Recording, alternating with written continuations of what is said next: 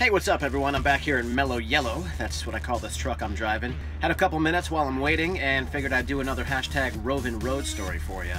And speaking of waiting, let's talk a little bit more about that.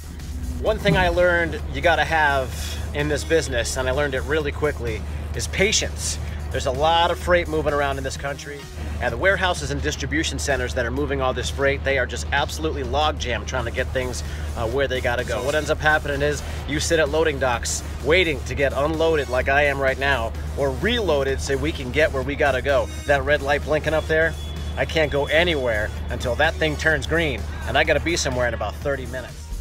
And several years ago, the government implemented new regulations on how many hours a day that truck drivers could be on the road, causing major backups at loading docks, on highways, and especially at rest areas. These truck stops, they are crazy!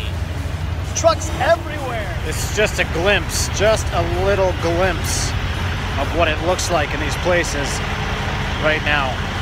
Trucks everywhere, every direction, every possible place you can imagine, stuffed and jammed and packed like sardines. Truck stops at traffic tie-ups to loading docks. One expression that comes to mind a lot is hurry up and wait. And wait. And wait.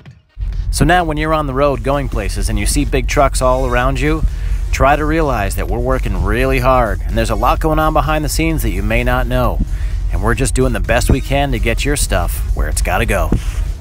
Ooh, my light's green. I can get out of here. Let's go.